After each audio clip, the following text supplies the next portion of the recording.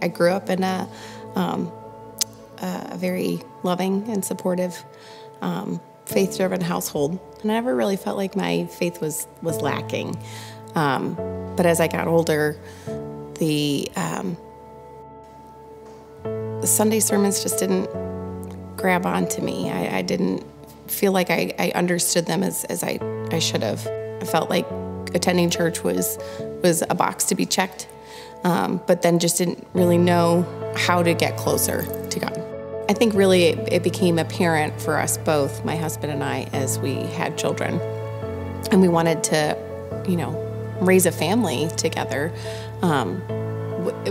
within God's presence, and we didn't know what to do or where to go or how to go about it. So we took a break from church for a while and then came to Northridge on a suggestion from some friends. We fell in love with it. I mean, it wasn't necessarily instant. We walked in and thought, there's no windows and there's no pews, and this is really different than what we had always known. We all left, all four of us, my husband and my two children, left, deeply moved and impacted by that. And, we all kind of looked at each other and said, well, what do you think? Would you do it again? And we all said, absolutely. I wish I could say that there was a moment that stood out to me. I feel like there were many moments where I realized that I did not have control over, whether it was a positive time or a stressful time or a time of great despair or great joy. But realizing that God was always reaching out to me. He was always there for me, and He was always walking with me and guiding me through that process of saying, I'm here for you, and I want you to follow me, and I want you to be on this journey with me, not just to, put one foot in and one foot out. My life has changed pretty dramatically since placing my faith in Jesus.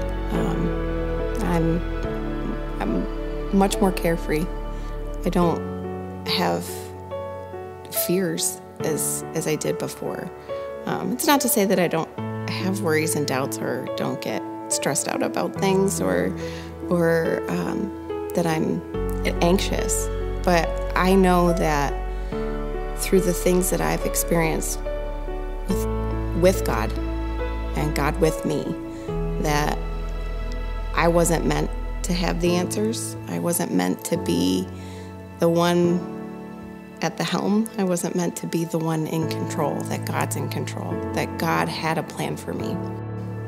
It's a plan that I now fully understand. It's a plan that I want to be living every day with purpose and conviction. So I am choosing to be baptized, for sure, wholeheartedly.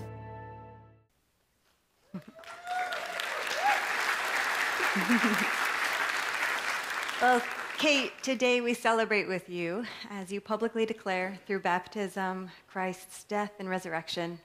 And we celebrate that by grace through faith, God has made you alive together with Christ. So because of your profession of faith, I baptize you now in the name of the Father, and of the Son, and of the Holy Spirit.